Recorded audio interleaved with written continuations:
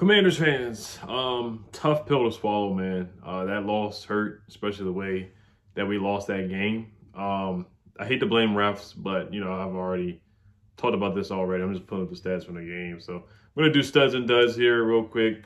I said I was going to bring that to you guys and then talk about Ron saying that he's going to stick with Taylor Heinicke. So, yes, the memes on Twitter and social media were hilarious. Showing there was one with the Titanic. It was like Leonardo DiCaprio with Darnay Holmes holding Curtis, bear hugging him like, you know, it was a Christmas family hug. That's how bad the hug was, man. It was just so egregious and just so awful, man. It really just pisses me off to see stuff like that happen when the refs can control a game, the outcome of a game, and then you see Terry giving a thumbs up to the ref. The ref says something back. Terry said that the ref told him that he was good. The ref is just tangling on his flag, ready and just pressed to throw it. He already made up in his mind that he was going to throw that flag. I don't know where he was betting, if he bet on something or bet on the Giants to win, but the fix was clearly in. And that's the last thing I'm going to say about the refs. And also, there was another meme where Curtis Samuel was jumping out of a plane, and it's kind of like, you know, when you jump out of the plane or whatever, the parachute and whatever, and you got a trainer behind you, and they're just hugging you, and then they pull the little string, and then they let you off. That's basically what it was. That was a hilarious meme. That's how bad it was. That's how bad. He clearly was hugging Curtis Samuel. You don't call that flag. Michael Wilbon called him out. Kevin Durant called him out. The ref from Fox called him out. Better pull up. I don't know what his name is. I got to pull up real quick. All this is being said. Dean Blandino, he said it as well. Chris Collinsworth, Dungy, all of them. Mike Tirico, everybody has said it. Everybody's come out and said it. That it was awful. That's just terrible. That's terrible for the game of football. It's bad for the game of football to clearly cheat the Commanders like that. Like I said, I'm preaching to the choir. It's not going to put a win in the win column, but you got to call these refs for that, man. It's just awful. It's egregious. It's disrespectful. It's disrespectful to the game of football. Yes, I get it. Yes, Scott Turner was bad. Ron Rivera had made some terrible decision making. The offensive line got beat by Thibodeau. The refs didn't go out there and sack Taylor Heinicke. Thibodeau went out there and sacked Taylor Heinicke. Leno gave up a sack. Our offensive line just got beat again. The offensive line got beat 2 weeks ago when we tied them. They gave up 5 sacks. Thibodeau was eaten in that game in the tie as well. Azeez Ojulari was eaten as well. And they got beat again. The offensive line is a problem. They're one of my duds. Taylor Heinicke didn't have one of his better games. He should have thrown an interception. So, you know, you can play both sides, but at the same time, I think the football guys looking at it, we got screwed more. And it's not about a contest who gets duped or gets, cheated more. It is what it is. We didn't stop Saquon when we needed to stop Saquon. We didn't stop Daniel Jones on a 4th and 9 pass to Richie James. Ron Rivera was the guy that decided to punt the football when we were on the Giants 34. That's a dud move right there. Scott Turner decided to run the football with Curtis Samuel instead of Brian Robinson. That's 2 duds. The flea flicker was a dud. 3rd and 3, went up the middle of Curtis Samuel. That was a dud. Running another reverse with Curtis Samuel. That was another dud by Scott Turner. Scott Turner, I think he's just better suited to be a quarterback's coach.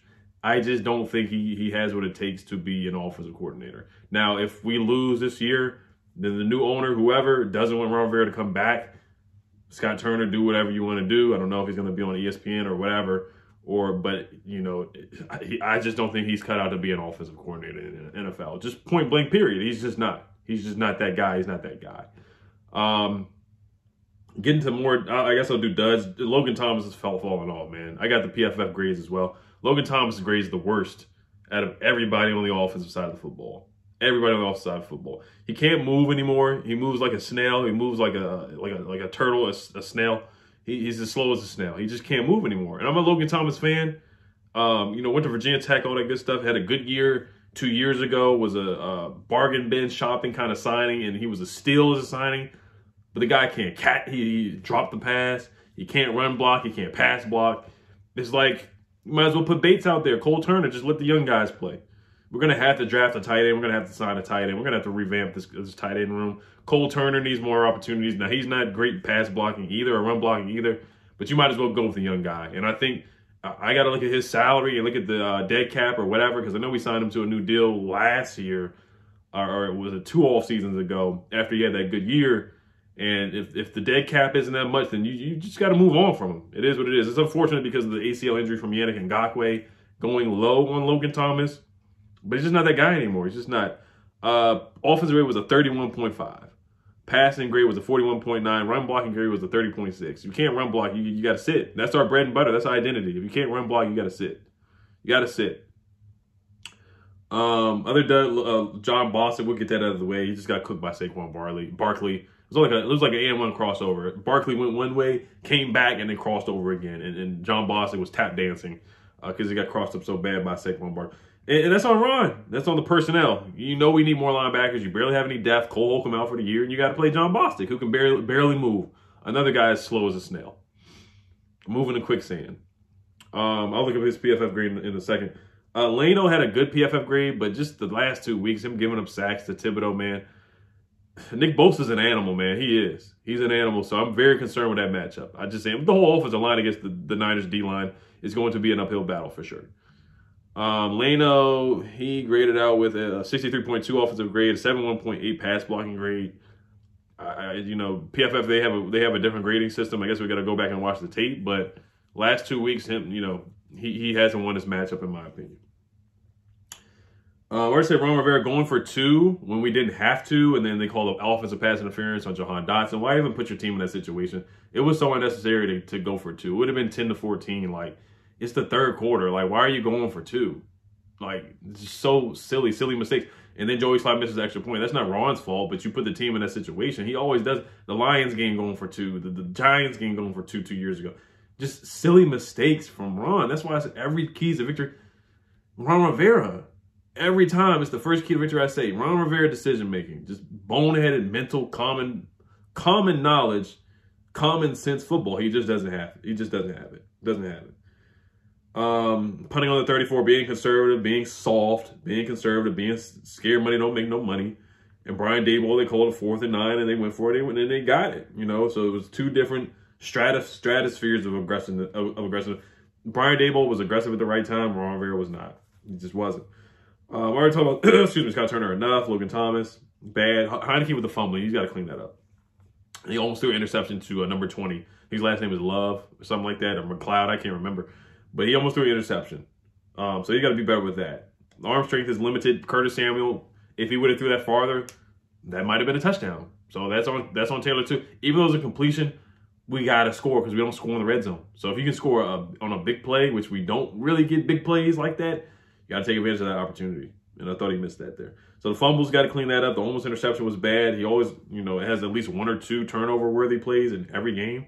But, of course, he has 1 or 2 Houdini plays in every game. So, Scott Turner didn't run the ball enough for Brian Robinson in the second half. You look at their carries. I think Brian Robinson only had like 4 second-half carries. Gibson only had like 2 second-half carries. We didn't run the ball enough in the second half.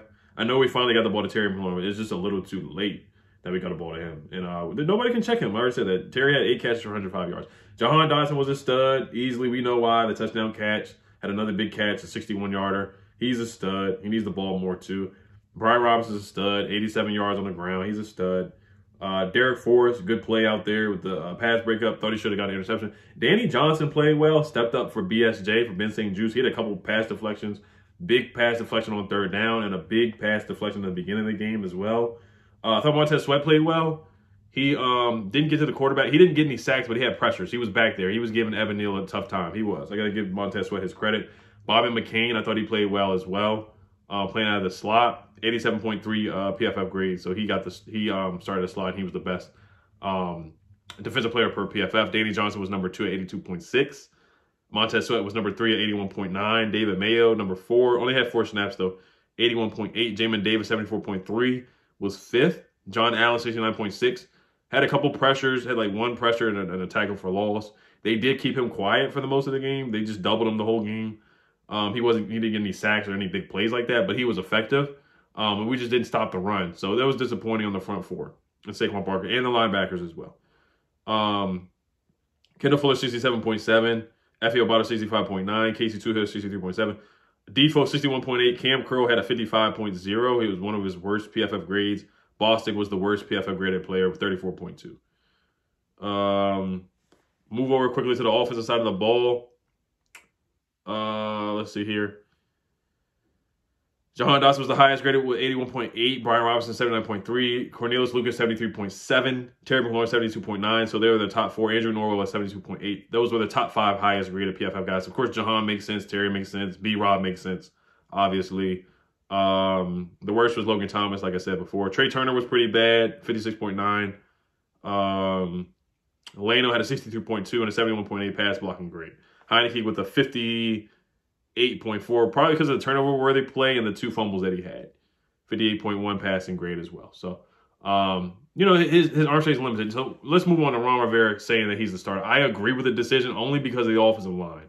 They just don't protect well. And Carson Wentz behind there is you know, he's very immobile. He's another snail. He can barely move. He's like a statue back there. So Ron Rivera quoted says, stick with Taylor and what we're trying to do to establish. It is something, to be quite frank. I do have to think about it at some point.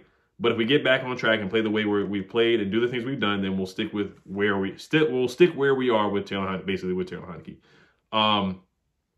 Now, yes, if Taylor doesn't play well against the Niners, then sure, I consider it. If he throws 2 picks in the first half, 2 fumbles or something like that, just wets the bed against the Niners, then yes, you do consider it. But if it were up to me, I would stick with Taylor for the last 3 games, only because of the offensive line. I just don't trust Carson Wentz back there. I just think he's a statue. We saw 8 sacks against Philly. We saw, 3 or 4 sacks in the first half against the Lions. He just holds on the ball, onto the football too long. And I just don't trust it. I've seen enough. Yes, I do think he has the better arm strength. Obviously, more big plays could happen. Maybe he hits Curtis Samuel for a touchdown instead of Taylor just throwing to Curtis for a first down. In that Giants game where Curtis was wide open. You know, Curtis had the toe tap to get out of bounds before he got out of bounds.